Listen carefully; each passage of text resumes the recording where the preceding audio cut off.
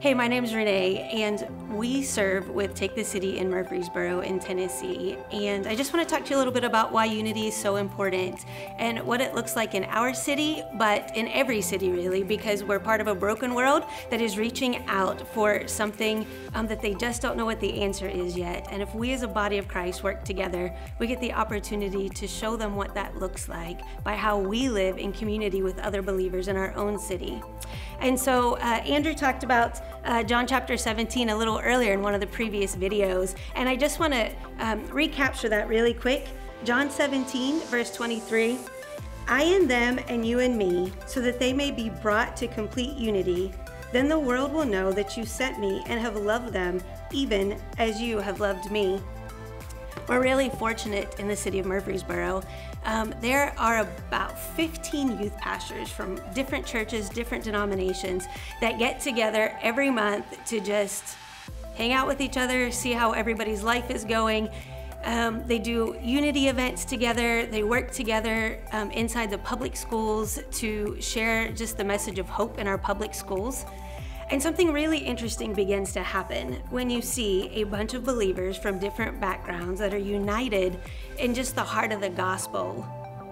There's no competition, because the gospel was never meant to be a competition. And so I always think about in this reality show age that we live in, that Jesus didn't send out the disciples to be fishers of men as this huge reality show. Like, well, you know what? You didn't catch enough guys today into the family, so you know what? You're just like out of the family. It didn't work that way. They didn't have to like go shove each other down the street to go share the gospel with somebody and something crazy. But if we aren't careful as Christ followers, when we take what was so good in God's heart to go make disciples and we make it about just our church or saying how many people we personally have led to the Lord, if we're not careful, what ends up happening is what was meant for good in God's truth resembles close to truth.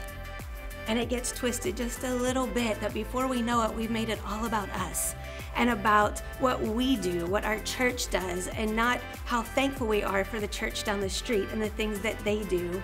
So there's a little verse, and you gotta use humor sometimes and laugh at ourselves of how crazy we can be, and because we can be crazy sometimes. So in Ephesians chapter 2, verse 15, the end of that verse, he says, he made peace between Jews and Gentiles by creating himself one new people from two groups. Together as one body, Christ reconciled both groups to God by means of his death on the cross.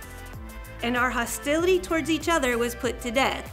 I don't know what your city looks like. Maybe there's some hostility from a church on one block and a church down on the other block. Here's the deal.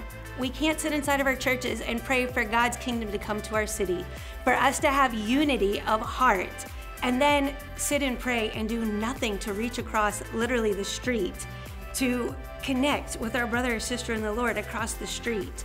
What does it say to the unbelievers of our city if they're sitting in a coffee shop and they hear you as a believer talking about the church down the street and not in an encouraging way?